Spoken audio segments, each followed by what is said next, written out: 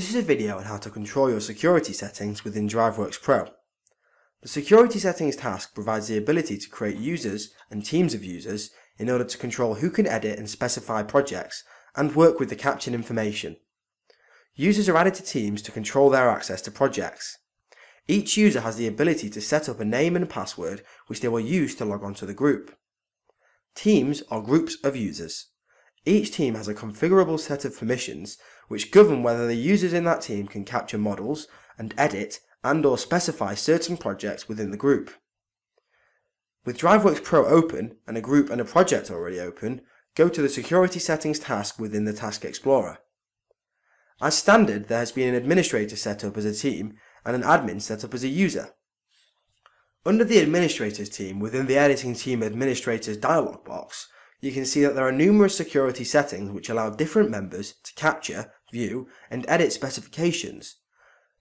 There is also a tab which allows you to go into each project and edit the project editing and run permissions.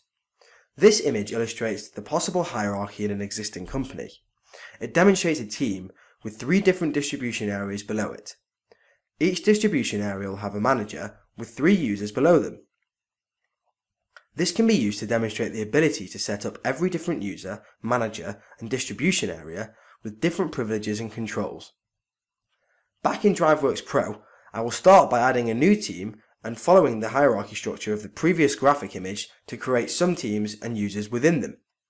From the command bar at the top, I will click on the New Team button and call it Distribution Area 1.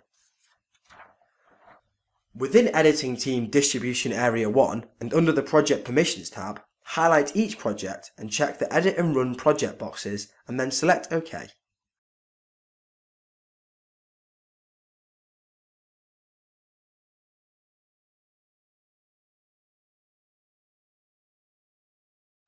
Now from the command bar, select New User, call it User 1 and select OK.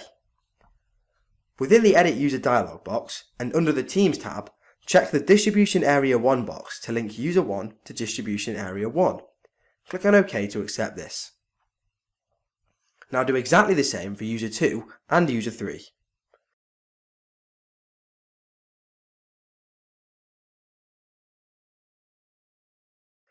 Now repeat this process and create a new team and call it Distribution Area 2.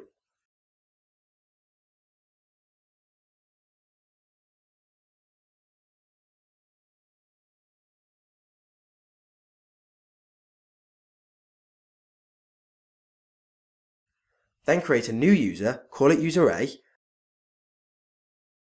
and link it to Distribution Area 2 by checking the box and clicking on OK. Do the same for new User B and User C.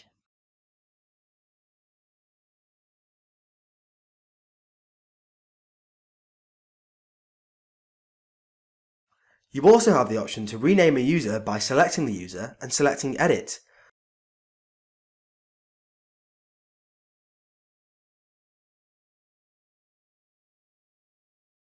Alternatively, you can select the user and click on Rename from the command bar.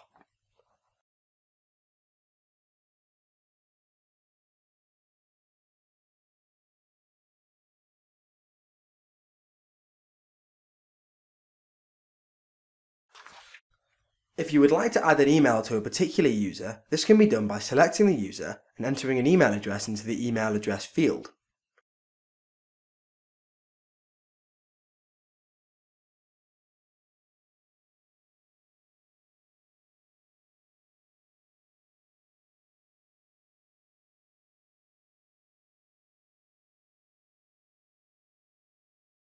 If you would like to amend project permissions, simply highlight the team you would like to edit, click on to Edit, and then select the project before altering the Edit and Run permissions over to the right by checking and unchecking them.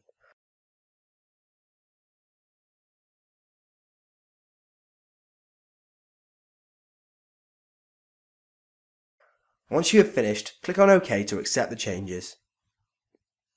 For more information, click on the Help button anytime whilst using DriveWorks Pro, or visit the online help file which can be found at docs.driveworkspro.com.